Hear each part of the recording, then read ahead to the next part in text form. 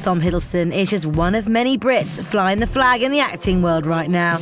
And subsequently, he's been honoured as BFI's first official ambassador at the Luminous Gala Dinner in London. I feel very proud and so privileged. I think, you know, the BFI has been a huge part of my very short working life. I really believe in British film. The BFI believes in British film too, and I think, you know, I think as a nation we can be incredibly proud that we have some of the greatest directors, cinematographers, production designers, actors working all over the world, and the BFI is absolutely at the heart of that. I feel very good. My feet sort of haven't touched the ground, but I just feel very lucky in the end. I feel incredibly lucky. I've been already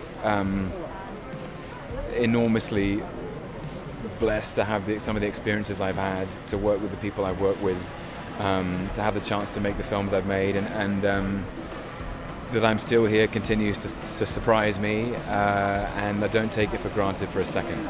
I'm incredibly proud of High Rise. It's a very British novel by a very British writer, and has been adapted by a very British director in Ben Wheatley. He has a very singular talent in this country.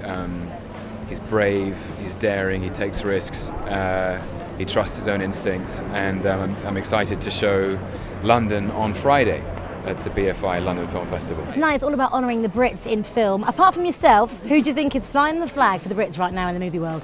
My goodness, there are so many. I think it's been an incredible year for British cinema.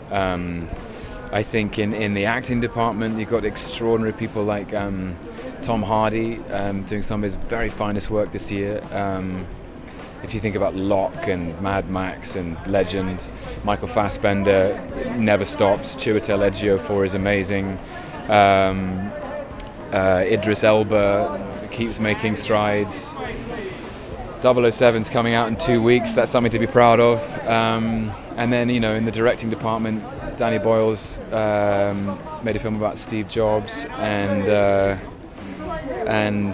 Christopher Nolan made Interstellar last year. Tom Hooper, Eddie Redmayne, the list goes on. You don't need any help from me. I think British cinema is alive and kicking in front of and behind the screen.